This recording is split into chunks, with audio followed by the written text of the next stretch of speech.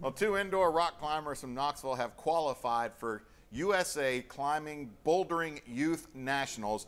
And if you don't know about it, it really is a big deal. Yeah, huge deal. The national tournament starts tomorrow in Oregon.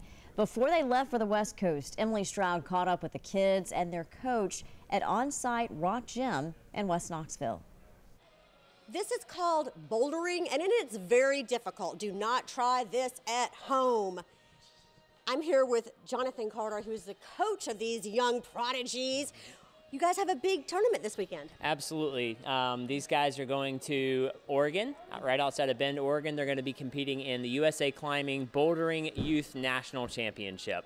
Wow, they make it look so easy. What are they going to be judged on while they're out there? So they're going to have climbs of a quite high level of difficulty, and all of the climbers in their age and gender group are going to have to try each of those climbs, and whoever does the best on all of them is going to be crowned the winner. We've got Harper Allen here and Brody Foster. What really sets them apart from your just regular old bouldering kid? Well, certainly they have come into climbing with a high level of skill, just natural climbing ability, as a lot of kids often have, but they have really dedicated themselves to being at practice and being in here in the gym at on-site in addition to practice, and really just pouring themselves into the sport. They are falling around us, but we're okay. No one's going to be hurt here bouldering. Here at On-Site, is it all about competition, or what are the kids learning when they're here taking the classes?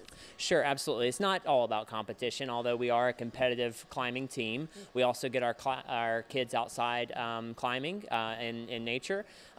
We really, want to instill in them just problem-solving skills for all of life, and working hard at all of life's challenges, kind of through the medium of rock climbing.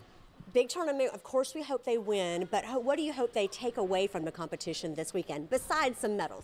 Well, they have already just achieved so much just by getting there. But in addition to that, I think they have a great opportunity to go out there, try their best, have a great attitude, and really just rise to the challenge, no matter what the results end up being. Thank you so much, Coach Carter. And Harper and Brody, good luck to you. We're counting on you. Bring it home for Tennessee. Yeah.